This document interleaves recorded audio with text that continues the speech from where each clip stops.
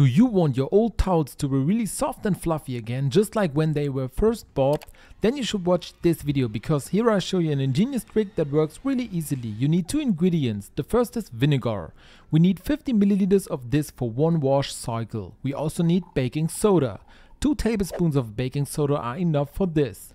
Now go to your washing machine with these two things and put all the towels you want to make soft again in the first step. I'll explain why this works in more detail in a moment. Once you have all the towels in the washing machine, you should first add the baking soda directly to the towels in the drum.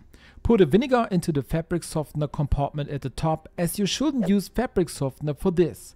I'll show you why in a moment. Now put washing powder in the other compartment as usual. You can also add an essential oil to the vinegar if you want a really nice scent.